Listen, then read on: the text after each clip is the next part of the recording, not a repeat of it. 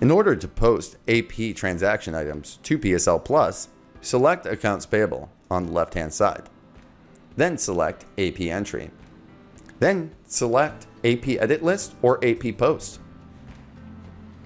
Once the Post AP Transaction windows has opened, you may post AP transactions with a variety of criteria.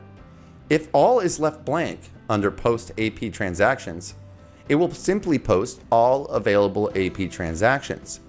However, you can narrow this down by batch, reference, vendor, production, company, bank, currency, or pay type.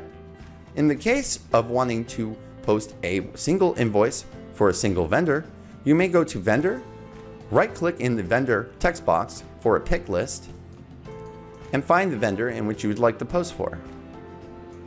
Once selected, press OK.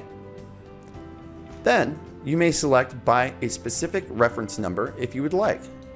Right-click in Vendor Reference and select the reference in which you would like to post. Once your criteria has been selected, you may select a report type. If you select Edit List, it will give you a preliminary edit in order to check over the information to make sure it is okay for posting. But if we are ready to post, simply select Posting Register, navigate to the right side of the screen, and select Print.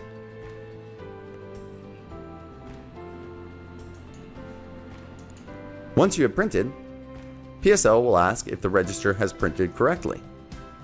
You may check this via your PDF printer. Select Yes if it has printed correctly. Once you've selected Yes, AP transactions have been posted and are now ready for processing.